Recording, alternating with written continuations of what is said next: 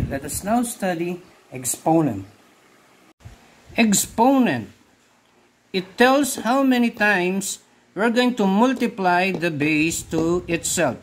We have here e raised to x. X is your exponent while e is your base.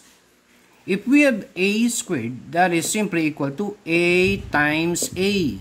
And a cubed is equal to a times a times a.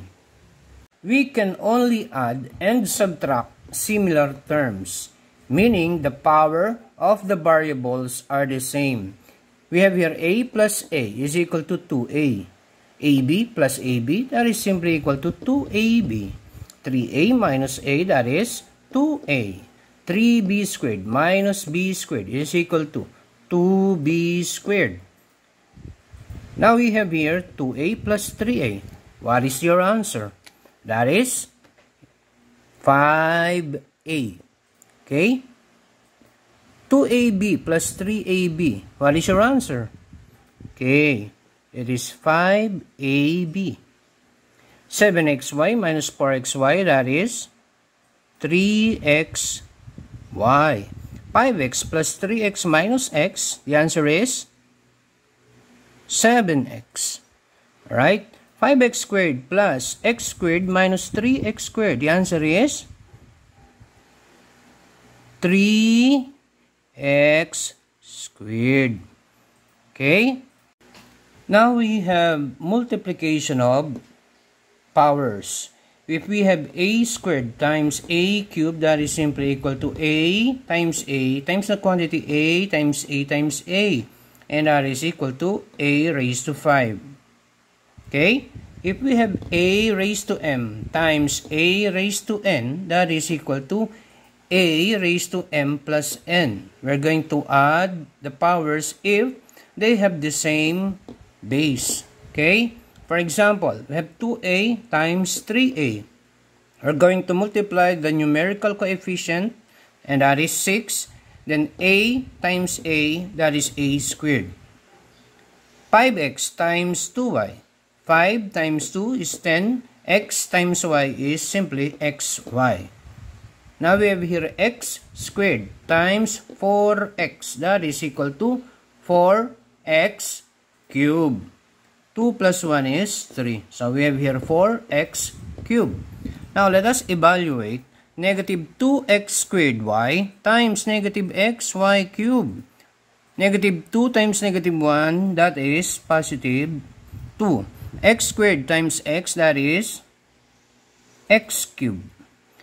Y times y cubed, that is y to the 4th. Okay? Negative 4ab times 3ab. Negative 4 times 3 is negative 12. And a times a is a squared. B times b squared is b cubed. Okay? And we have here 4x raised to 5 and y squared times negative x to the 4th y. 4 times negative 1 is negative 4. X to the 5th times x to the 4th, that is x to the 9th power. Y squared times y is y cubed. I hope you got it. Now we have division of terms. We have here a raised to m divided by a raised to n. That is equal to a raised to m minus n.